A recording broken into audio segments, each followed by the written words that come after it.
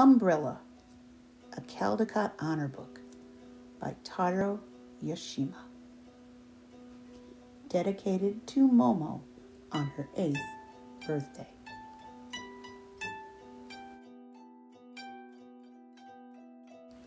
Momo is the name of a little girl who was born in New York. The word Momo means the peach in Japan, where her father and mother used to live. On her 3rd birthday, Momo was given 2 presents, red rubber boots and an umbrella. They pleased her so much that she even woke up that midnight to take another look at them. Unfortunately, it was still Indian summer, and the sun was bright. Every morning, Momo asked her mother, who used to take her to the nearby nursery school, why the rain doesn't fall. The answer was always the same.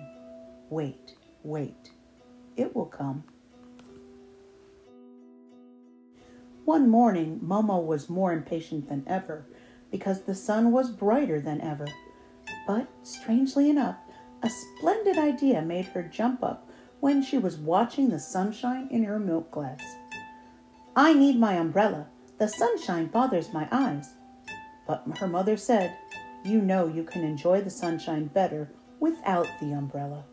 Let's keep it for a rainy day. Next morning, Momo was still unhappy because she still could not use her umbrella.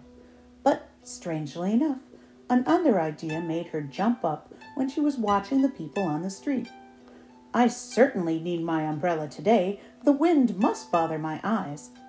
But her mother said, the wind might blow your umbrella away. Let's keep it for a rainy day.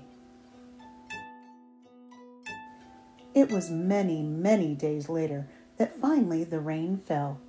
Momo was wakened by her mother's voice. Get up, get up. What a surprise for you. Momo did not stop to wash her face. She even pulled her boots onto her bare feet. She was so excited. The pavement was all wet and new. Doodling she had drawn yesterday was not there anymore. Instead, raindrops were jumping all over like the tiny people dancing.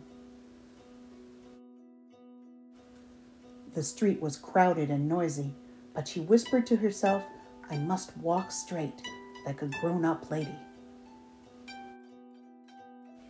On the umbrella, raindrops made a wonderful music she had never heard before. Bon polo, pon polo, pon polo, pon polo, pon polo, pon polo, bolo bolo pon polo, bolo bolo pon polo, boto boto pon polo, boto boto pon polo. The rain did not stop all day long. Momo watched it at times while she was playing the games at the nursery school. She did not forget her umbrella when her father came to take her home. She used to forget her mittens or her scarf so easily, but not her umbrella.